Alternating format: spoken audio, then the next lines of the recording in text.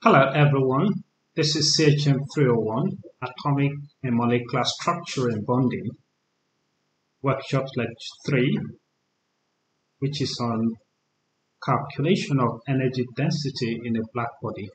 I'm Dr. Andrew Tehemitowa, a lecturer of physical chemistry in the Department of Chemistry, Benue State University.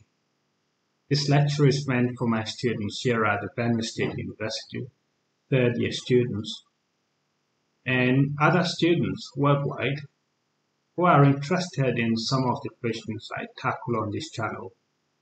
If you have any questions or any comments and would like to share them with me, you can do that by using either my university email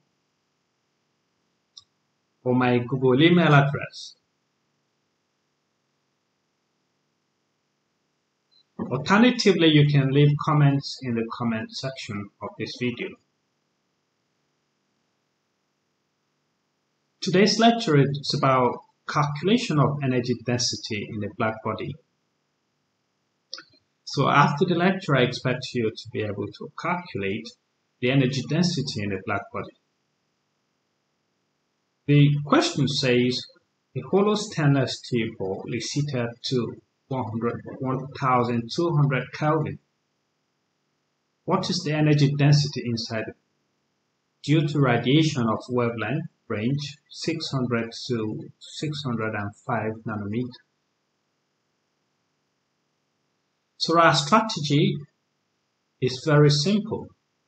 The energy density inside the ball, which represents our black body, is equal to the area under the energy distribution versus wavelength curve in the wavelength range given. So if we plot our energy density, our energy distribution on the vertical axis and then the wavelength on the horizontal axis, we are likely to obtain a curve that looks like this. So this is the median wavelength, about the middle, the highest, the peak, if you like.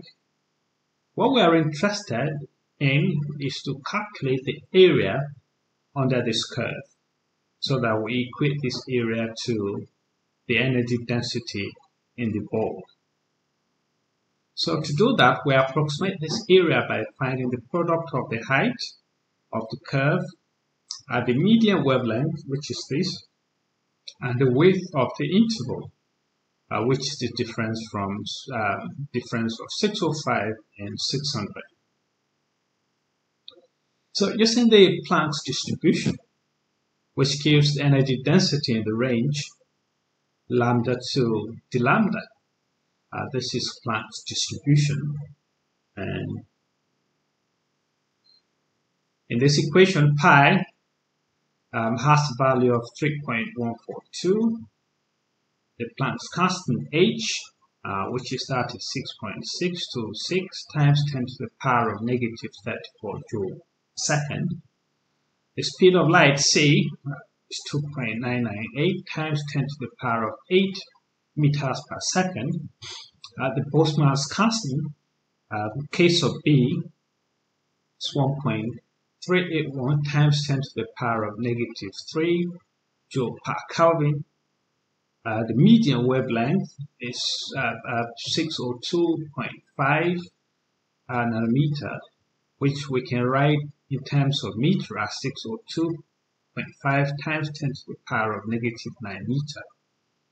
And temperature, which is 1200 Kelvin. So to make our life a bit easier,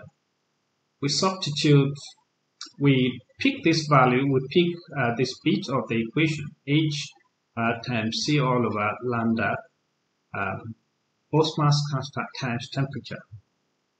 We evaluate it differently.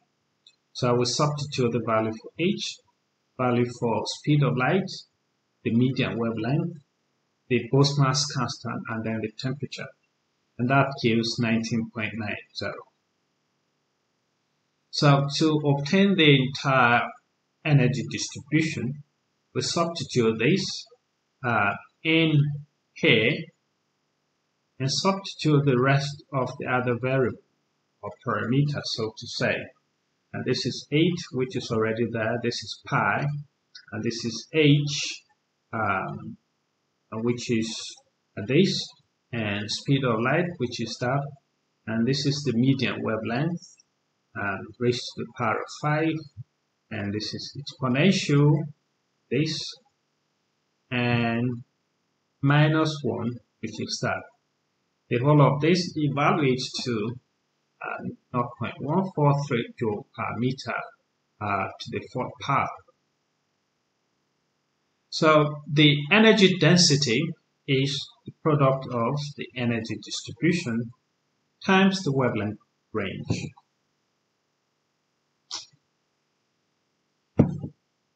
So the wavelength range is the difference between 605 and 600, which gives 5, which we can approximate to, which we can write in terms of meter as 5 times 10 to the power of negative 9 meter. We simply substitute 10 to the power of 9 for nano. Next, we substitute the energy distribution there, and then the wavelength range here. That gives 7.15 times 10 to the power of negative 10 joule per meter cube as the energy density. So to test if you actually understood this lecture, there is a self-test question here. It says a hollow stainless steel bowl, radius 5 cm, is heated to 3000 degrees C. What is the energy density and energy inside the bowl due to radiation of wavelength range 700 to 750 nanometers? If you did this correctly, you should have the energy as 8.5 times 10 to the power of negative 4 joule per meter cube. Then the energy as approximately 4.5 times 10 to the power of negative 7 joule. Thanks for watching.